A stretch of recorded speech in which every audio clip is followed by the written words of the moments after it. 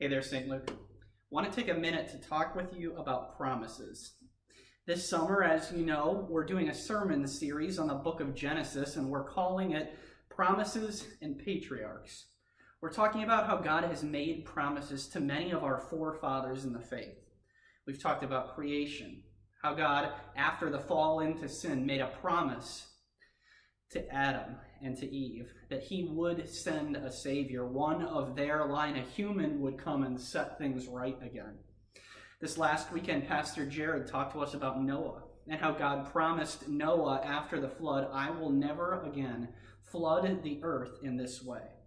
And that God promised that water was now taken from a tool of destruction into an instrument of blessing.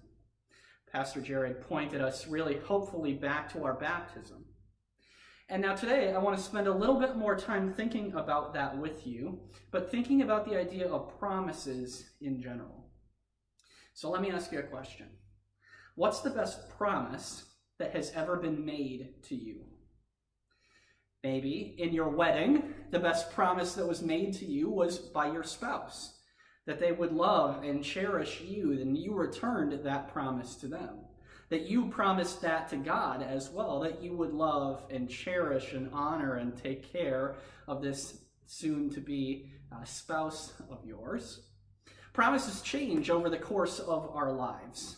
When we're younger, when we're little kids, maybe the promise that means the most to us is, if you get good grades on your report card, then I'll give you $20. Or maybe it's, if you behave while we're in the store, then we can go and get ice cream afterwards. You and I both know that promises in life are not always kept. Promises, even well-intentioned promises, sometimes fail. People break their expectations, break our expectations. People break their word. They don't follow through on what they say they will do. But the promises of God are different altogether. That's why we're spending so much time on this idea of promises in the book of Genesis, is because God's promises are different. And let me tell you why. In large part, because God's promises don't depend on us. Not at all. See, in our modern world, promises, or you might even call them contracts sometimes, usually are built on an if-then scenario. If a car company sells me this vehicle, then I promise to pay the cost of it.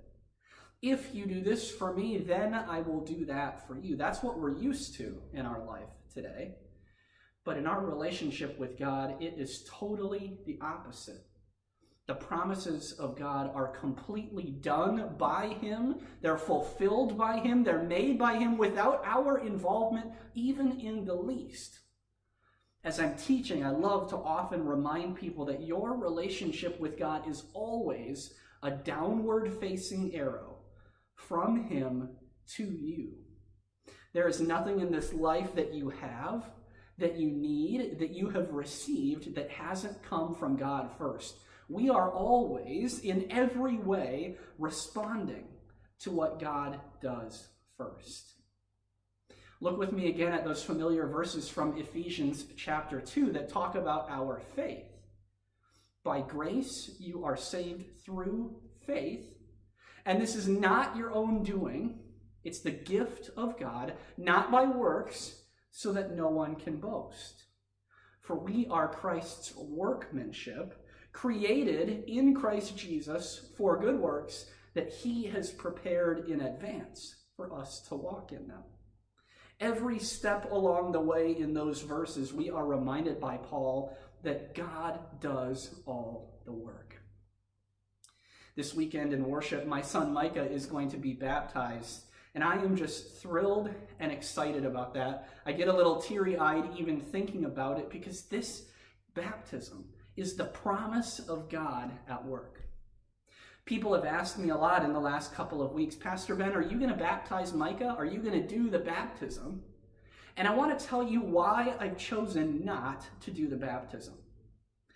Because just like the promises of God coming to us from the outside, I want that same thing for Micah.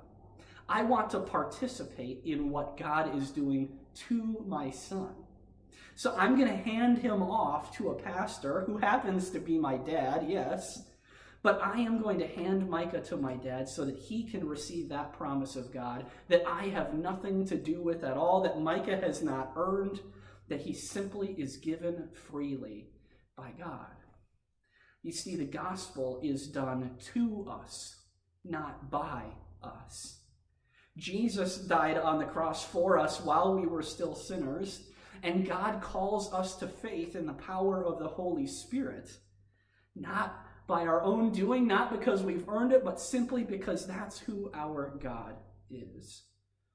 Let me remind you of some important verses about baptism that say this same thing. From Titus chapter 3.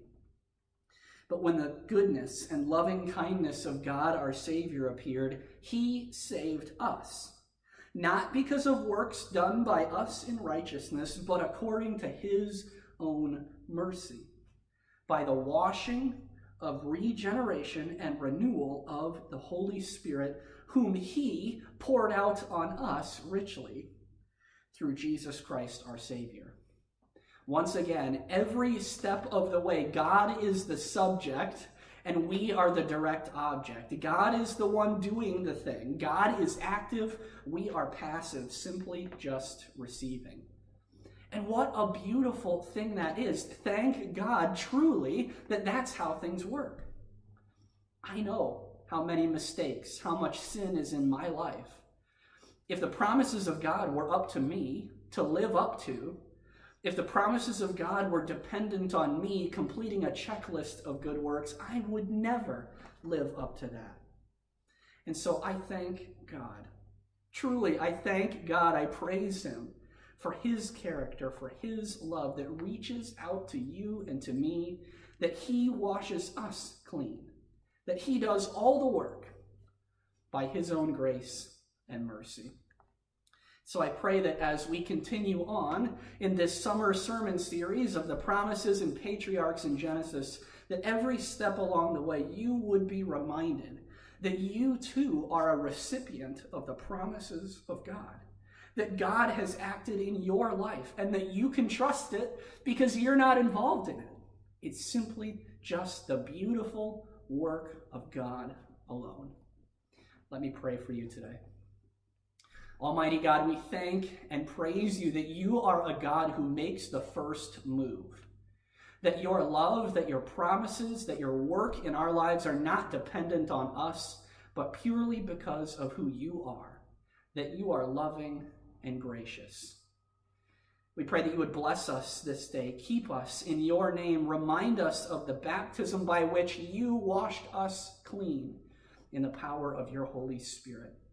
Help us to live each day in those freely given promises that you make us. We pray in the name of Jesus, our Savior. Amen. God bless you today.